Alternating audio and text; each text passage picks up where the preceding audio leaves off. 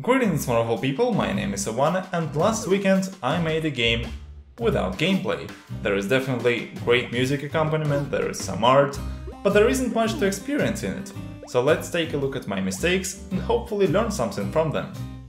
Now the first and very important problem is that I started the game that I have no idea how to make. I do this all the time and yet I start every single one of my game jams just like that.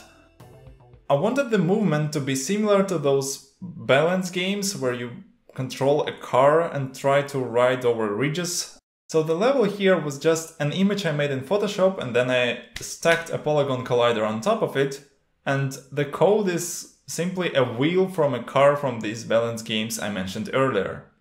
And then I discovered the sprite shapes. These helped me make convincing level design inside of Unity, and that was very great because I didn't want to use Photoshop and images for my colliders.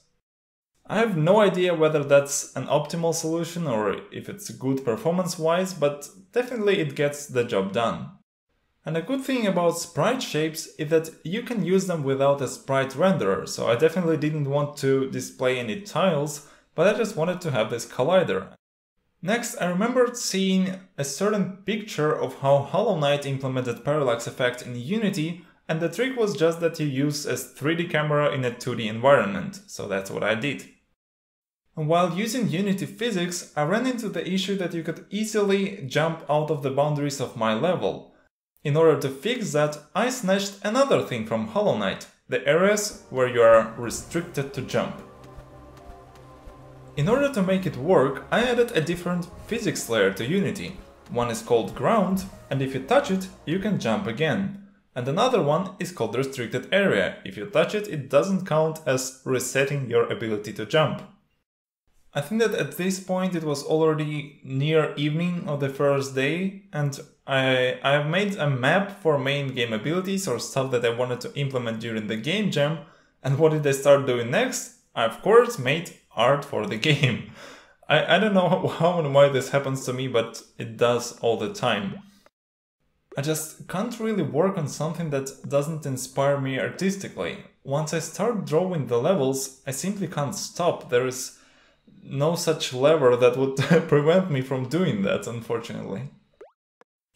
So obviously I spent a lot of time making art, and especially this waypoint for some reason, and I didn't have time to implement any game mechanics or animations or anything else that I had planned.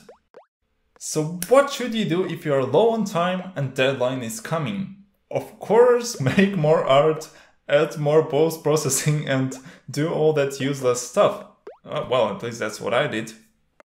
So 3 hours before the game jam ended, I started doing what I was supposed to do initially, prototyping.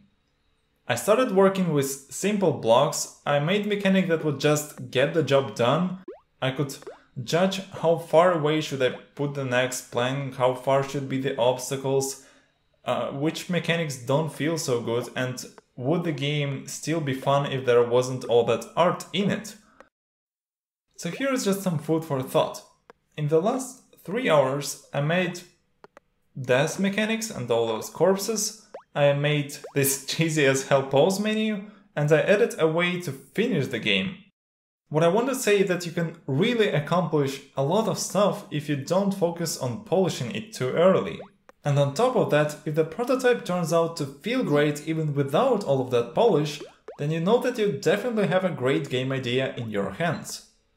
And that's it for today. I hope that you found my experience useful and won't repeat my mistakes. What advice would you give to people who make games in short time constraints? Please share them down in the comments below. Don't forget to subscribe to this channel and I'll see you in the next video. Farewell.